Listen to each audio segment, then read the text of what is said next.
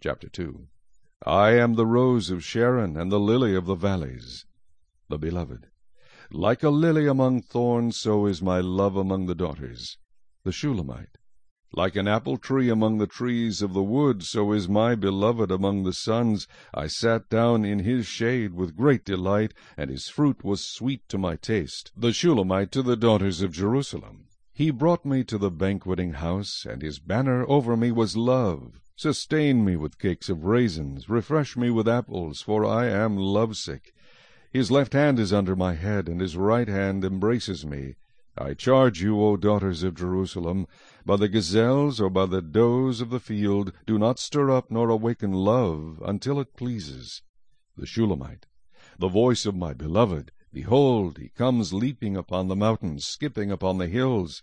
My beloved is like a gazelle or a young stag. Behold, he stands behind our wall. He is looking through the windows, gazing through the lattice.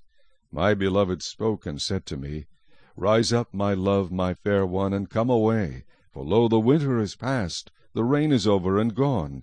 The flowers appear on the earth, the time of singing has come, and the voice of the turtle-dove is heard in our land.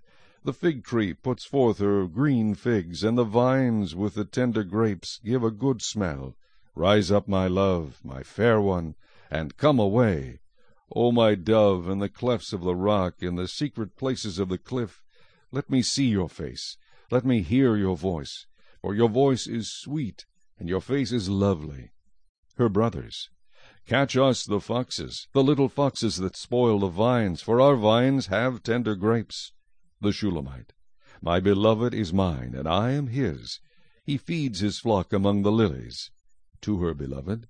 Until the day breaks and the shadows flee away, turn, my beloved, and be like a gazelle or a young stag upon the mountains of Bether. The Shulamite.